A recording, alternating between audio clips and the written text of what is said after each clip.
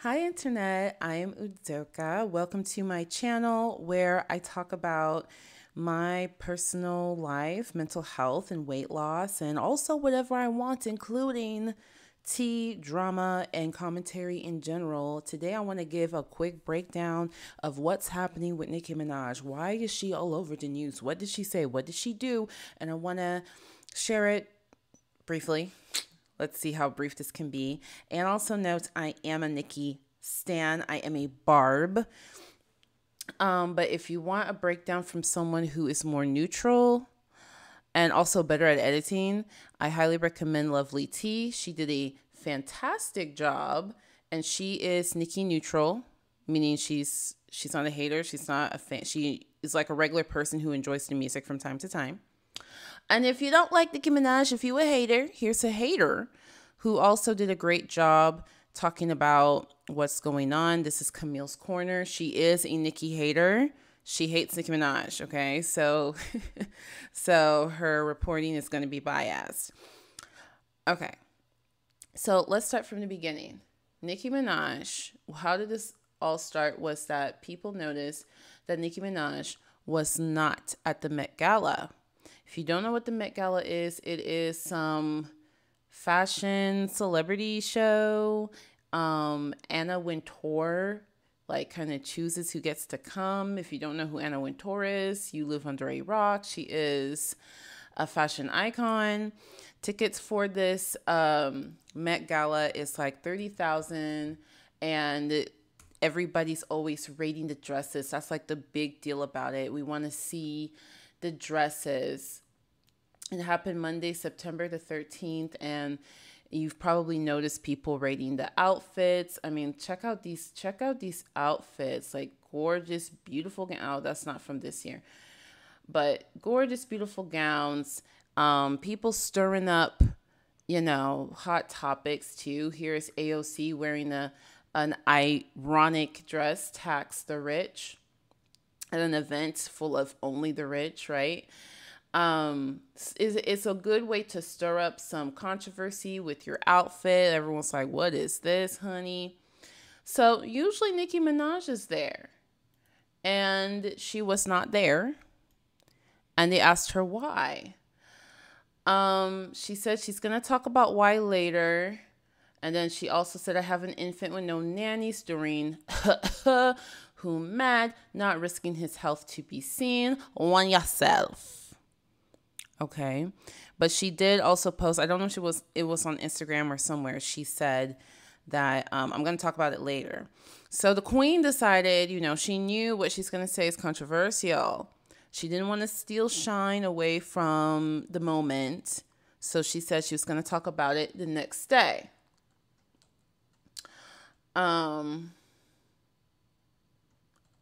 So, okay. Hold on. Let's scroll.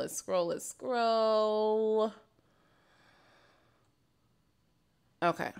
So she says this. They want you to get vaccinated for the Met. Sorry, I just got a work text like, how are you just texting me this right now? Oh, did this show up on my screen? I hope that did not show up. Okay. They want you to get vaccinated for the Met. If I get vaccinated... Okay. Sorry. Back to this. They want you to get vaccinated for the Met. If I get vaccinated, it won't be for the Met. It'll be once I feel I've done enough research. I'm working on that now. In the meantime, my loves, be safe. Wear the mask with 2 strings that grips your head and face, not that loose one. So people were already upset with that tweet. People were already upset with that tweet because we know what usually people mean when they say they're going to research. A lot of the anti-vaxxers are people who claim that they did their research. I mean, you know what it means, and it usually means you did a Google search and you listened into some conspiracy theory. So people are already upset about that because they feel like, okay, you're going to have these people trust some random online website for their information, because that's what people do when they research. But also Nicki just kind of feels like I have the right to research. I have the right to make myself feel comfortable with a decision. And she also added the mask thing, and she's like, she's trying to show that she's not an anti-vaxxer, and that she's not like a conspiracy theorist. That's why she included the mask thing in there, in my opinion. I understand why people would be upset with that, but I also feel like, low-key, there's nothing wrong with her saying that. I don't know what is up with this hair today. Okay, but then it gets worse. So it gets worse. Here comes the tweet that you all been hearing about.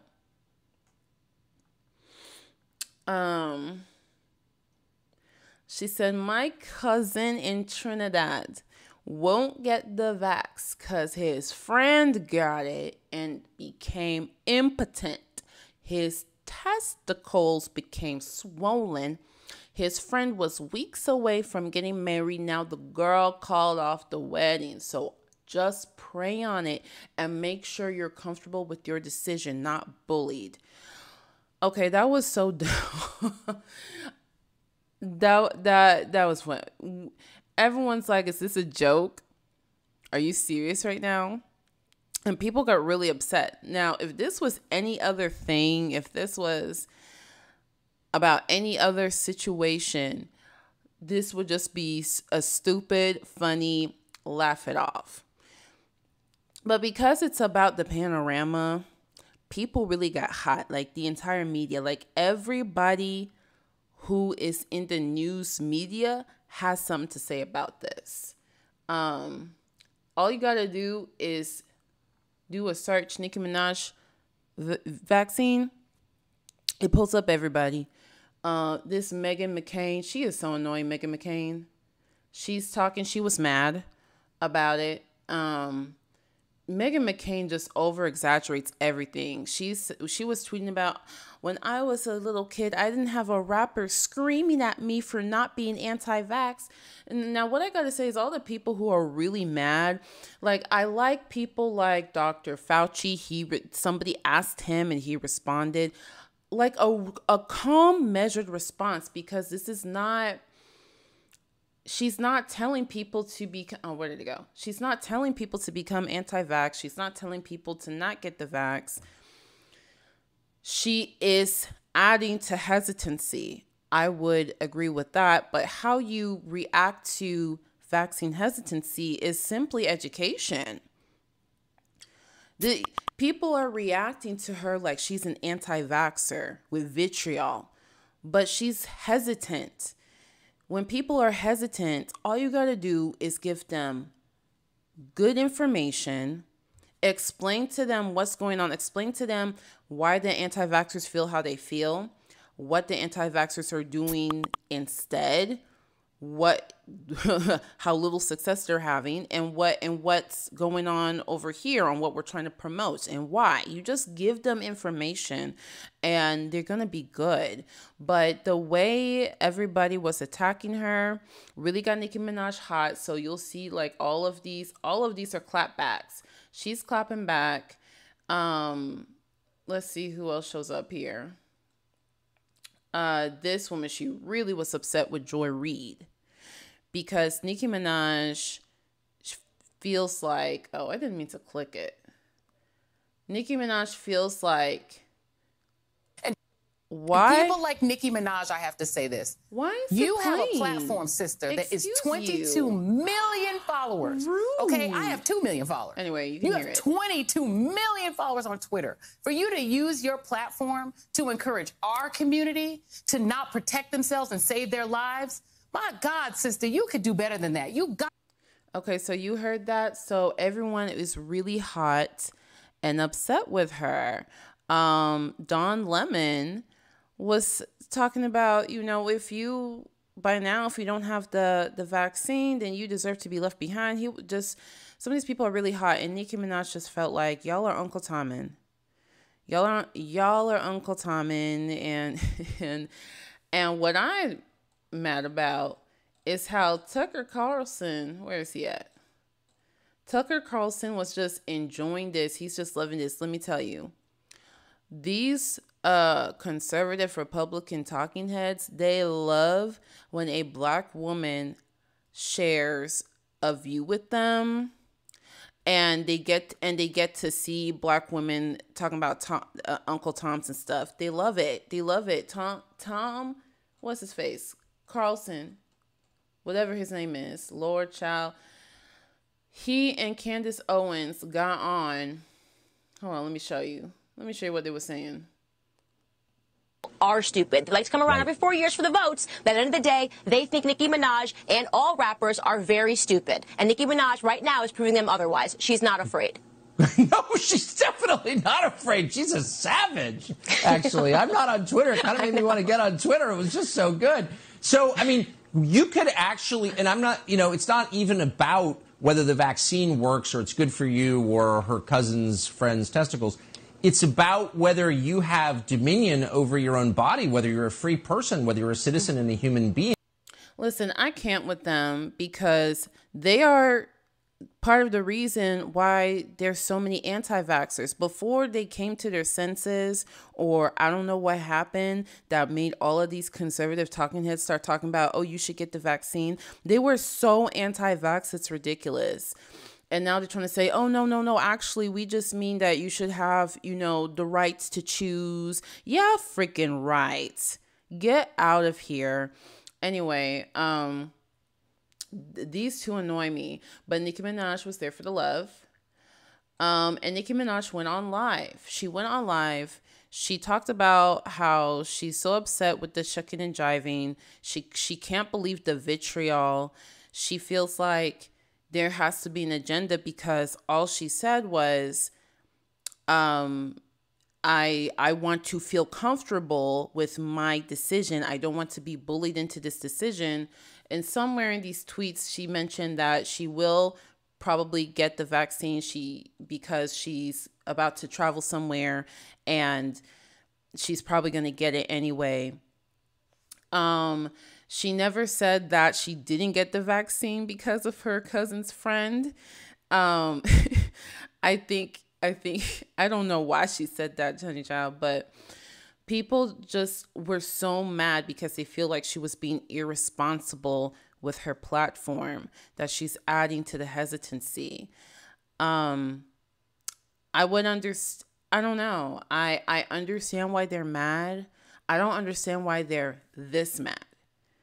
Because if she was anti-vax, I would get it. I would be like, throw the book at her. But she's not even anti-vax. I don't think she deserves the level of hate that she got. But we gotta admit, it's a very funny story. So Jimmy Kimmel was making jokes. She enjoyed that one. She enjoys the jokes. You know, the Today Show made jokes. What's that? Trevor kid, he made jokes. All of them making jokes. Everybody in the media, literally all of them, talking about this. And then she got a call from the White House. She went on live. She says she's going to the White House. And then people are like, oh my gosh, you're lying. And she got mad about that too. She's like, why the hell would I lie about going to the White House? Charlamagne the God actually, agrees. He's defending her, saying exactly what I'm saying. She's not even anti-vax. She wants to be comfortable. She really didn't go because she does not even want to risk her son catching it from people. She's trying to isolate herself. I mean, Nicki Minaj seems like a regular person when it comes to this vax thing, this C-19 thing. She's going about it the way many reasonable people have been going about it. So the White House did come out with a statement. And one of our doctors, others we offered a official told Billboard of Minaj's claim she was invited, saying, As we have with others, we offered a call with Nicki Minaj and one of our doctors to answer questions she has about the safety and effectiveness of the vaccine. When 80% of the artists that y'all following right now feel like I feel about the vaccine and are too afraid to speak on it. And guess what they're doing right now? If they assassinate me and assassinate my character and make me look crazy or stupid, guess what? No one else will ever ask questions again. Nicki also vented that she was unhappy about being called out and bullied for the tweets in which she shared the alleged tale of how her Girl, cousin's I'm sorry, you gonna get bullied for that tweet. But so the White House is clarifying that it's going to be a phone call, what have you. Rumor is that they mad that Nicki went public talking about she's going to the White House, that they're mad about it. I'm just like, listen, if something's supposed to be low key, then you need to clarify that it's low key.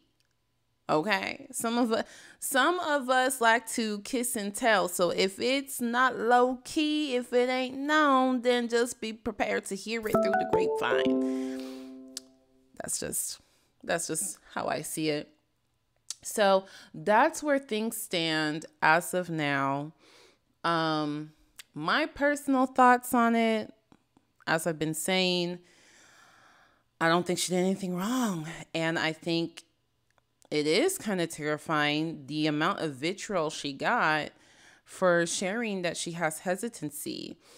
I think the White House is trying to go about it the right way, where they'll take a celebrity who feels hesitant and educate them, and that person can become a role model for people who look up to them or relate to what this person is saying. I definitely don't think it makes sense to be attacking people who are hesitant. I don't understand. Listen, I don't have a loved one who passed from the sea or anything like that, so maybe that's why I feel more detached. But like the number of people in the news that I'm hearing say things like, you deserve to be left behind. There are governors of states being like, it's all the unvaxxed people's fault. It's like, it is really crazy. It is really crazy. We have 75% of the U.S. population who have gotten at least one shot, right? So that is a lot of people. That's a lot of people. Let's make sure that people who got one shot get their second one. Let's make sure that we're reading the research about, do we need multiple shots? Because that's what the research is trying to figure out right now. Let's just focus on making sure people are well educated. Because the other 25%, yeah, there's anti-vaxxers that there's nothing you do that will convince them. And there's people who are immunocompromised who they just should not get the jab. But there are people like Nicki Minaj who are healthy and will probably do it. They just need more information. I think the White House is doing the right thing and a great thing. All right, so that's my quick rundown of what's happening with Nicki Minaj. Oh, one more thing. She supposedly is in Twitter jail. Twitter is claiming that they didn't put her in Twitter jail, meaning she can't post anymore. And if you notice, she hasn't posted since the 15th or the 16th. She says she's in Twitter jail. So this is really, I mean, when Tucker Carlson is excited like that, I rarely see Tucker Carlson be excited like that. He got a little too excited, okay? And he called his little token mammy, Candace Owens, he called her to speak on it. And it's not every day that Candace Owens has something nice to say about a female black rapper. Not at all. I mean, just the other day, Candace Owens is trying to throw shade at Nicki Minaj. When you see people like that be excited about what you said, I just get a little bit worried, because we know what those people actually think.